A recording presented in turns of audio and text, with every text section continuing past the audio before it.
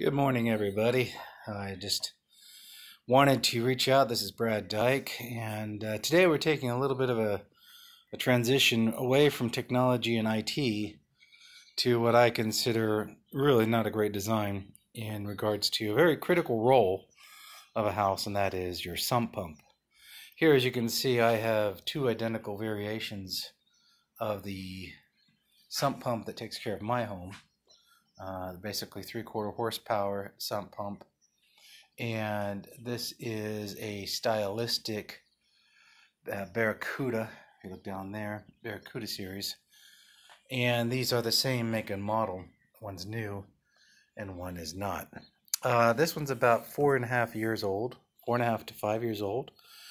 We had to replace it on a much weaker pump, and I liked it. It's powerful.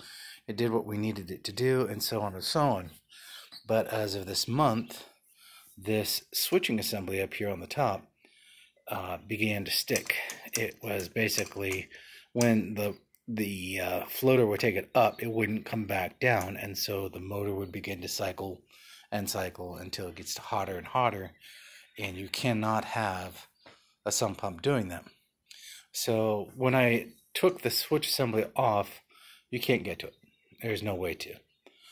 So that forced me to have to go out, unfortunately, and buy a replacement pump, and then I'm going to rebuild this guy by seeing if I can get this part replaced and get him back into an alternative backup mode so I can switch these pumps off.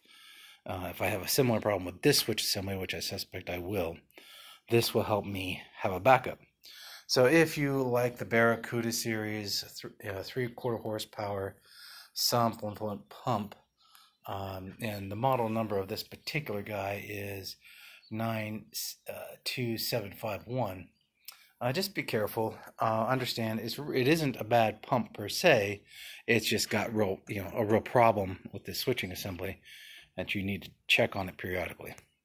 So this is just a quick blurb to say out there, be careful. Always make sure you check your sump pump, because a flooded basement, for most of us IT guys, is bad news for our gear. God bless, and like if you like, and I'll see you later.